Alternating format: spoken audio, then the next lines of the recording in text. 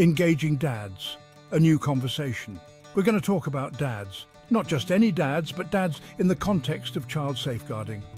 You see it every day, folks. We need to break down the stereotypes and get real about the vital role fathers play in raising healthy, happy and safe children. This isn't just about mothers. It's about creating a circle of protection and support that benefits everyone. We're going to dive deep into practical tips and cultural competence because every family, every culture deserves to be understood and respected. Chapter 1. Early involvement. Bring dads to the table from day one.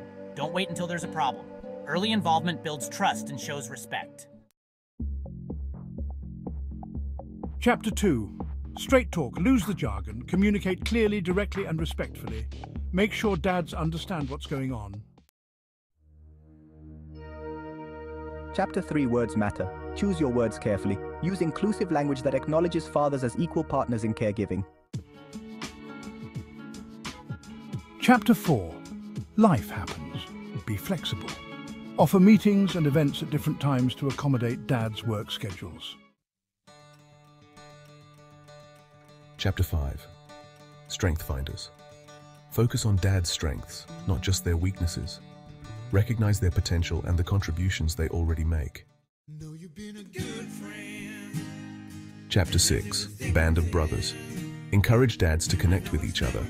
Support groups provide a safe space to share experiences and strategies. Chapter 7. Knowledge is power. Provide dads with the tools they need. Parenting courses and workshops can empower them with knowledge and skills. Chapter 8. Real-life heroes. Representation matters. Male facilitators and mentors can serve as positive role models for other fathers. Chapter 9. One size doesn't fit all. Recognize that every father is different. Take the time to understand their individual needs and circumstances. Chapter 10. Feedback is a gift. Create opportunities for dads to share their thoughts and suggestions. Their feedback is invaluable. Chapter 11. Cultural awareness. Educate yourself and your team about the cultural backgrounds of the families you work with.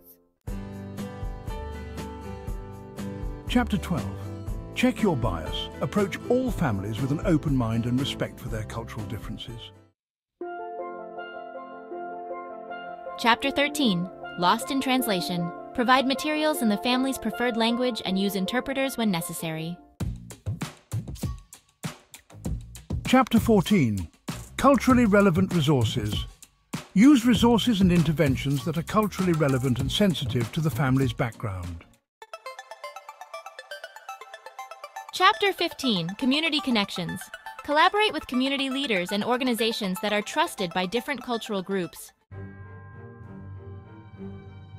Chapter 16.